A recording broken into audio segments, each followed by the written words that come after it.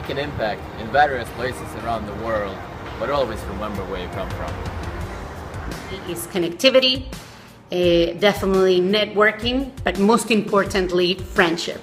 Creation of a sustainable dairy chain in Kabul and more jobs for the locals. That's what we want. When I think about it in a general sense, so it's about building integrity, honesty in everyday life. Making technology work for the people and not the other way around. Fun hobby and a whistleblower. Helping people create their own income and empowering women. Creating businesses in Africa to disrupt and create jobs. Finding out what's really important, asking the right questions, and sharing all of it with you. Empowering others to save lives in the moment of need. One of the best things that happened to me in my life.